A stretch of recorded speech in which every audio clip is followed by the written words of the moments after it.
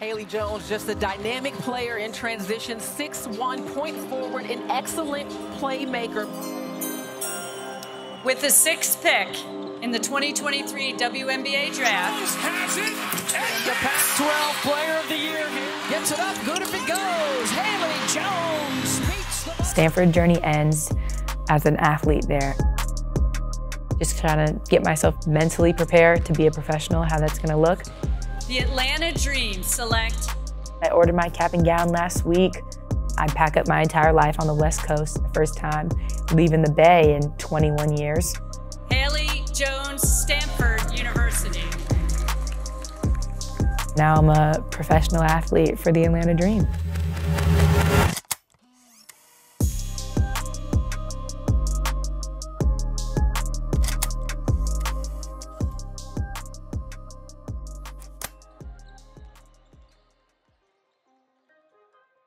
The last month has been a whirlwind. My time at Stanford kind of got cut short. So we lost in the second round. We were upset by Ole Miss. It was really disappointing just to go out like that. To swallow that pill is difficult because you felt like there was more in the tank. You know, the next day, whatever, after you have to sit with it, it's understanding that I'm ready for my next chapter. I'm getting ready for the WNBA. It's time to get to work, start training, and my time at Stanford wasn't a failure. You won this many Pac-12s, national champ, all this jazz, whatever. So, but yeah, after we lost, I took a day off and I was back in the gym, dying in workouts with my strength coach. Worked out, doing 2 days for just about a week. The commissioner called me maybe like a week after my career ended at Stanford, I want to say. We got on the phone, she invited me to the draft. It was a pretty quick conversation. I was like, yes, ma'am, I'll be there.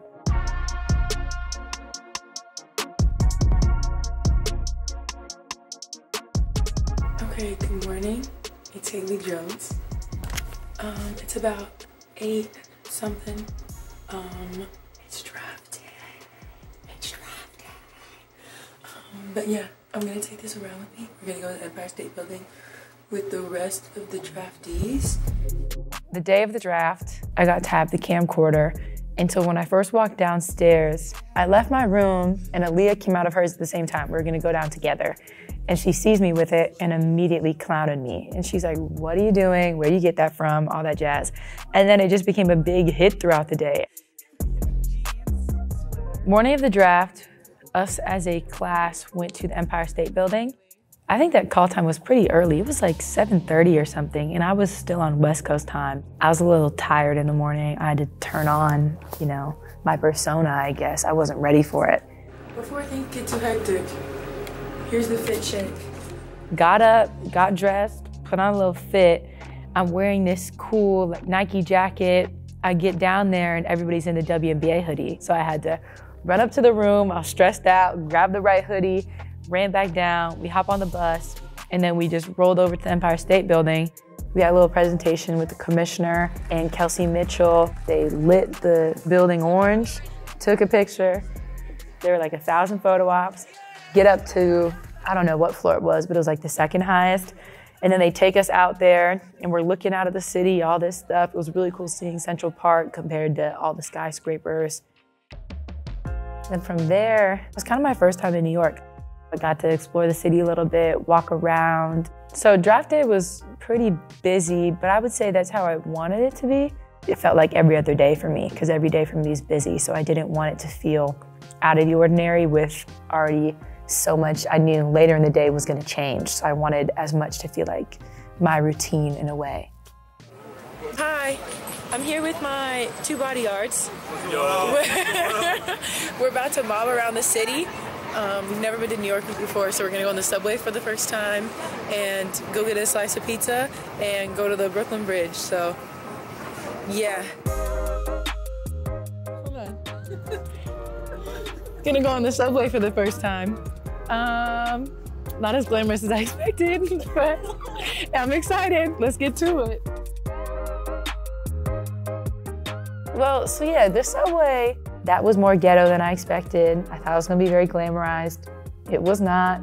It was not super cute. Get down there, I walk down these stairs, I'm like, what is this? Like, it was just not what I wanted it to be.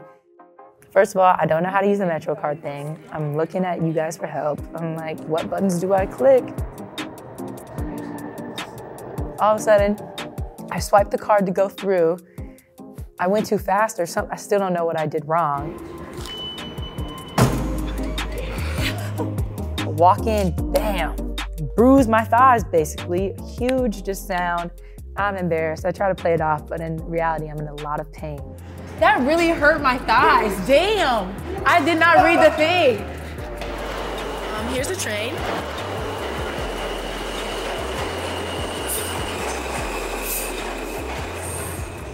We're on our way to Joe's Pizza. Excited to get my first New York slice. I'm very hungry. This will be my only food before the draft, so I hope I don't starve later. We hopped on the train, and then I'm told we took the wrong train, so we get off. Turns out it was the right train, so we have to wait for the next one. We hop back on, and then we got to pizza. Yeah. Encore, encore, bravo, bravo.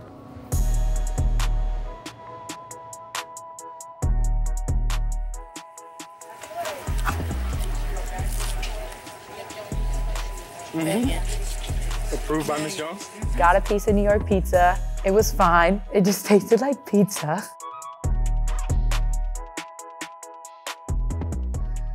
And then we went to the Brooklyn Bridge.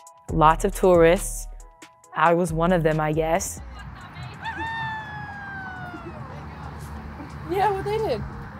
Draft day was pretty busy, but I would say that's how I wanted it to be. I wanted to make the most of it. And so getting to explore New York, go to the Empire State Building, to have a good chunk of time set out for that was what I wanted it to be like. I feel like I'm a busybody in general, and I was able to enjoy the experience because I enjoyed the people I was around.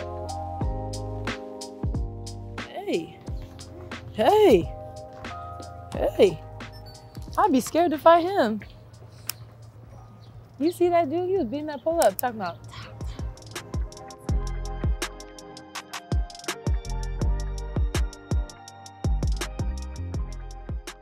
So I made a playlist for the draft. Wait, that's fine.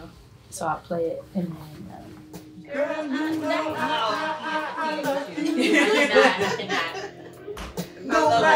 Every word, every word. I gotta turn it up a little Turn it bit. up.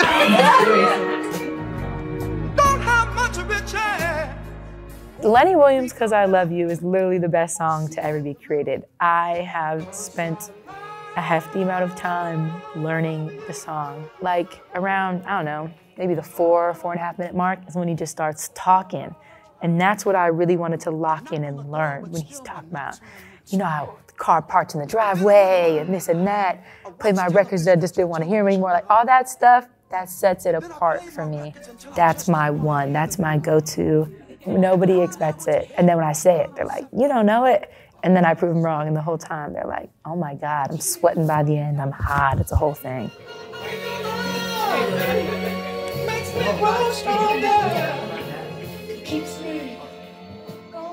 Getting ready for the draft, it was really fun getting to get dressed in that little environment, just with a small amount of people. That one is, was that one tiger too?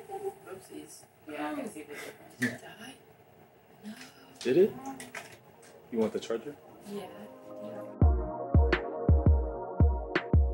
Draft outfit had been in the makings for a while.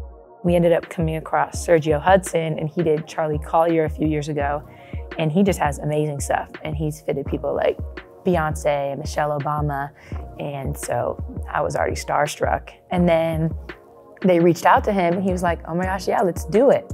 And so we found this pantsuit that he had done with the same jacket that I wore, but I didn't want to do pants because like legs are 70% of myself. And so I was like, oh, let's show them off, you got them. So we did a skirt instead, and then we did the bralette underneath.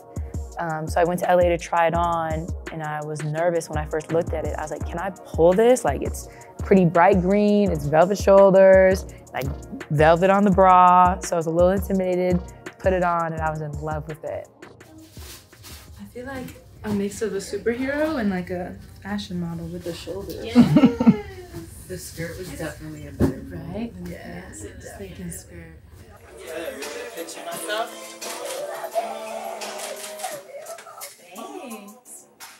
Someone's makeup and hair was done. Everybody left the room and it was just me and my mom. And so, you know, her helping me get dressed. It felt like I was young again. Well, I guess I'm only 21, but like I felt like I was little again. She helped me get dressed just for like the most special occasion to date. This is my great-grandma's ring that she gave to me before she passed away. So this will actually be my first time wearing it? Yeah. Yes, this will be my first time wearing it. So it's only right. Oh, it's safe. Yeah, it's been in the safe ever since, waiting for the right occasion. So, it's gorgeous. Okay, we're checking in. Fit check. Bottom to top. Hair done, makeup done. I think we're about ready to roll. Got the entourage here. Behind the scenes. Everyone say hello. Hello. Mom, Steve. So once we got dressed, we went outside and we took some pictures, and then it was like around the corner from the hotel. So when we came back, there was cameras there, there was all the other girls, you know, kind of ready to go. They're all in their outfits as well. So it was so cool seeing everybody just look like just models. Like everybody was so just gorgeous. Dorka, who are we wearing? Tell me about your outfit. Little bodycon moment. Okay. We got the little glitter heels. Yes, little blings, but Gorgeous. Talia. simple. Purple. Dude, purple is Eating. It's eating. Thank you. We got the white moment. for sure, and then Sparkle. sparkles as well. Okay, Bree, what we got? What we got? Stand up. Oh, give me a fit. Okay. Okay, yes. Oh, pink. Okay, tell me the details. Show me the necklace. What we got? Look at BB. BB. Reveal. BB. Uh-huh. Little top, little something.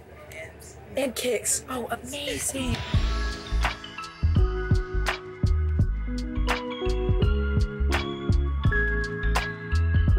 We walk off the bus, and as soon as you, like the doors open, lights are flashing, whatnot. You turn a corner, you're walking down to the venue, and just people are talking to you, saying, wave to the camera, do this and that. I'm carrying my camcorder with me, and so I'm like passing it off to people. Oh, can you video this? Can you video that? Showing them how to use it. It was really cool getting to have that experience with all those girls and just seeing everybody all dressed up, take the pictures, small chit chat here and there, and get to the orange carpet. Hey, Diamond, talk me through your fit here. It's giving very much professional but sexy at the same time. Okay. Okay. 2023 draft,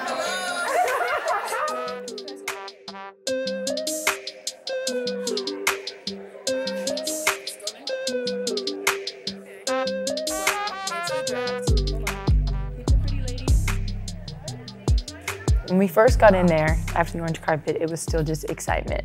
It's, you know, we're taking our class picture, you all see the balls and everything, but once things started to die down and people started getting to their places and it was kind of quiet and they're starting the broadcast, then it kind of gets to be nervous. They put the draft board up there, the teams, the first round picks, and you know, you've talked to a lot of people in the first round, and so it's like, where am I gonna end up? Who are they gonna choose where? I could have gone a variety of places. With the first pick in the 2023 WNBA Draft, the Indiana Fever select Aaliyah Boston, University of South Carolina. Everybody knew Aaliyah was gonna go #1 for a while now, so it was just kind of like waiting to hear her name. But it was really special to kind of be in that environment at the same time that that's happening for her. So when they said Aaliyah, it was just nothing but joy for her. Just so happy, love her, love the family. So it was really cool to just be a part of that moment. The camera came over to my table like twice already before we got to Atlanta. They came over for 2 other teams. And so I'm sitting there and I'm like, okay, is this it? Like, let me smile, let me be happy, whatever. With the 6th pick in the 2023 WNBA Draft, the Atlanta Dream select Haley Jones Stanford University. Once they finally said Atlanta, it was just like a release of just like happiness, joy, hugging my mom, dad, brother. And I was really just locked in on my family. And so I got in, gave up my mom a hug immediately, and she hugged me and said, you know, like, we're going home, because all of our extended family lives here in Georgia. It's only people in California are my immediate family and then both sets of grandparents. And so it's really kind of like a homecoming in a way, with everybody being out here. So that's what she said in that hug. And then my dad was just like, I'm so proud of you, this and that. And then my brother was just like, ATL, baby, like all this stuff, here we go. And then it was a blur from there on. I went up on the stage, I didn't want to trip, and then hugging the commissioner, smiling, and then it went really quickly from there. Okay, Haley is usually one of the most composed young women I've ever met. You said you're shaking right now. It's different when your name is called. What is it like? Yeah, this is more nervous than I've been in any basketball game so far, but it's just surreal right now. There aren't really words to describe it. Got drafted, make the little round, take your picture on the stage, come back, talk to Holly, and then you can go through those double doors. I was behind them things for like 3 hours. And then we had media just waiting there. And so probably did 20,000 interviews. I saw agents, boyfriend, gave them hugs. Then I felt like I didn't see them for years. I just went on to the back, taking elevators up and down, taking pictures, doing media, doing this and that. All of a sudden I'm at a press conference. And mind you, I haven't seen my mom, my dad, my brother in I don't know how long at this point.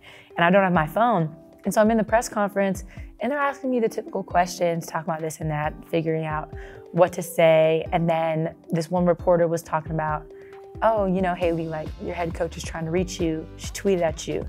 And I was like, what do you mean? Like, I haven't even seen my phone since, I don't know, 4 hours ago, before the draft even began. Hashtag pick up your phone. Oh my God. Well, coach, if you're listening, or if you're gonna see this interview, I'm so sorry. So I had to apologize to the media, to my coach, that I swear I'm excited to come to Atlanta. Like, I'm just not at my phone. Call you when I can, I guess. The second I get to my phone, no matter how many missed calls I have, missed texts, calling her immediately. But, you know, I hope she knows how excited I am to get to the A.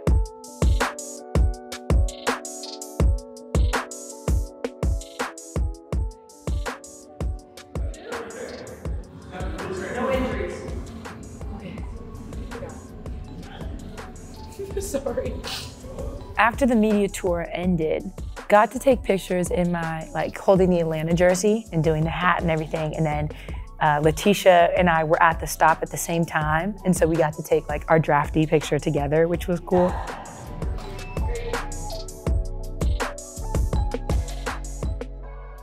I think it really hit me after the media tour ended. I was walking back. So my agent and boyfriend came, he brought me shoes. I was like, oh my God, you're my savior. Got to put on shoes, it felt amazing. And we walked back to the hotel. And just on the walk back, we were talking and I was just like, wow, like I'm a professional now. Like I'm gonna go to work and I'm not with student athletes, I'm with coworkers, colleagues. Like, oh my gosh, taxes, paychecks, all this different stuff, the benefits, all that jazz, like I have to figure out now. And it was also just like, I have to move across the country.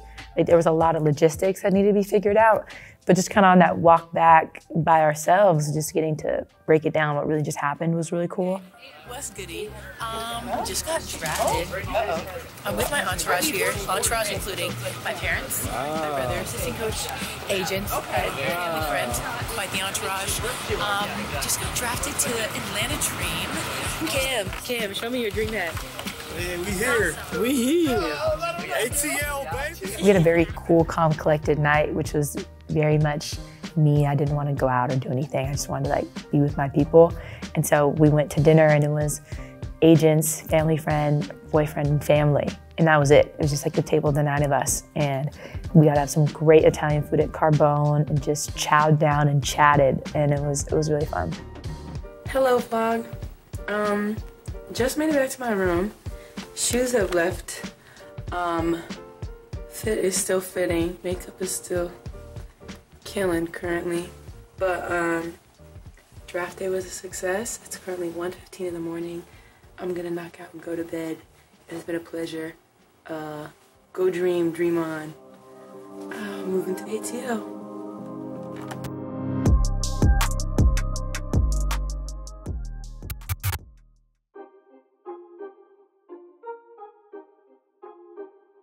Atlanta started to feel like home a little bit more.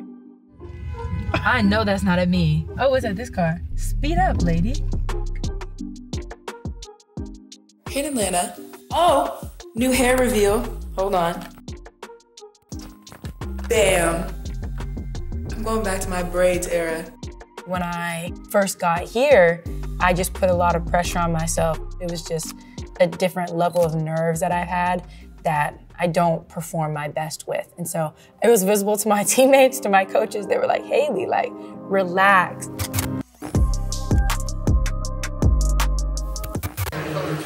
For the dream.